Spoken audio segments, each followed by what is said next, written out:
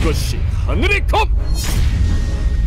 좀 조심스럽게 봅니다. 쿠단의 위치를 잘 봐야 되는 상황에 아래쪽으로 딱 내려갔어요. 엄청 아파요. 네. 빅토르 엄청 아파요. 이거 뒤로 살 수 있나요? 살 수 있나요? 자, 그럼 그동안에 뭐 하나요? 그동안에 뭐 할 수 있나요, 롱주는? 자, 리신 위에 있어요. 리신이 위에 있어요. 자, 리신이 위에 있기 패션! 때문에 무너집니다! 지네요. 수호천사 넣고 전면 이거 넣어서 왔다가 믿는다, 순식간에 놓을 수 있거든요. 크래쉬 진짜 이거 스텔밖에 없어요. 리신. 대기. 그렇습니다. 빅토르 용전맨이 그냥 이건 저도 우려에 가까운 말씀 드리는 겁니다. 자, 그러니까 싫어. 열자 유리하니까. 그래도 말자의 존재가 부담이 되긴 하는데 크래쉬 그냥 자, 소천사 빠졌고요. 억제에 그냥 밀리고 이러면 누워있는 자리가 영 안 좋아요. 혼돈의 부품이 깔려있는 데서 자리가 너무 안 좋아요.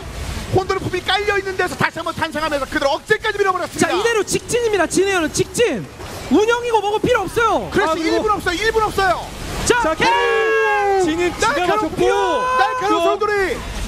자, 소환 잡았고요. 잡았고 이러면 애매해지죠. 이게 미니언이 뒤쪽에 있어가지고.